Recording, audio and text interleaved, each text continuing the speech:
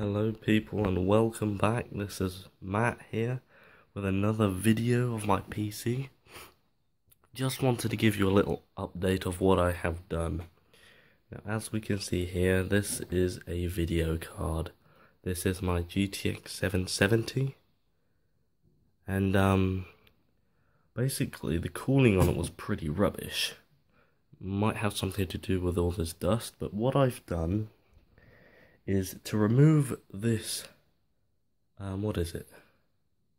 Sort of plastic cover to make the card look nice. It's attached by these two screws which you have to get from Focus under the bottom there.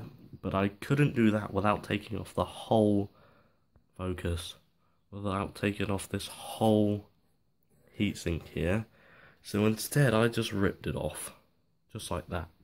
See, we've got the fans down here. These aren't going to be used anymore because I've gone ahead and bought some some Be Quiet fans, Shadow Wings. Really nice actually. They move a lot of air and aren't particularly loud like these. Basically, I'm going to vacuum all the dust off and mount those on there. Just mount them on there like that. And then plug them into these two PWM fan splitters, which are plugged into the motherboard, of which I can control through the Gigabyte software. Now, if you'd like just to take a look at my card here, I'm not sure if this will work again, guys. I may have slightly bent the heatsink trying to rip it off. As you can see there, that's not meant to be like that at all. So yeah, I'm going to get the vacuum on, mount the fans up, and we'll see if my PC explodes or not. Alright guys, and here we have it. Here is the ghetto rig. As you can see, this fan, Focus, piece of crap. Cable tie there, cable tie through the bent heatsink mesh right there. It's nice. And we got another one here which is wedged between this little metal bit here and on that side as well. That's just wedged, so that might fall off. Can't seem to find any cable tie, so let's go ahead and mount it up in there. It's a little bit thicker, but I'm pretty sure these will make it a lot cooler. I've just vacuumed it, even though you can see dust, it never seems to completely go away. Let's mount it up and see if it still works. Alright guys, I've got the fans mounted on there. As we can see, there's an extra cable tie down there holding that one on. This one's held on by two cable ties. It's kind of a funny angle, but there we go.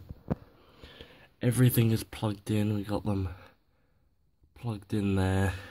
I moved this fan here. That is an airflow fan, and that is a static pressure fan. That moves more air, which is why it's at the bottom, to get the air up under here. And then through the video card. So, let's go ahead and test this, guys. Hang on, let me make sure it's turned on at the back. Will it work? Please don't blow up. Please don't blow up.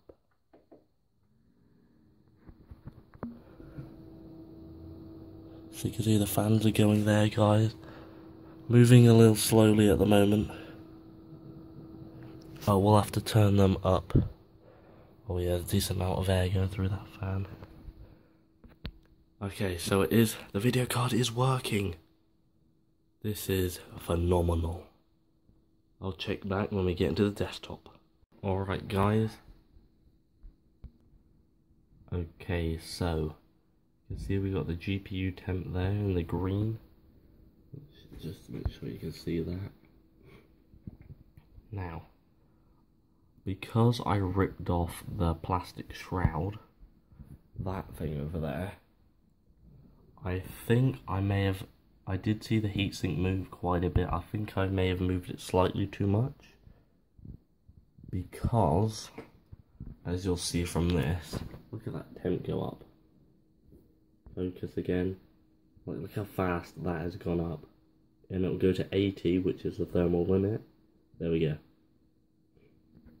Normally, it does not get that hot that quick, so it seems like I've fucked it up. But don't worry, I have a spare 750 Ti which I will install. And you might be like, oh well, that's a waste of a video card.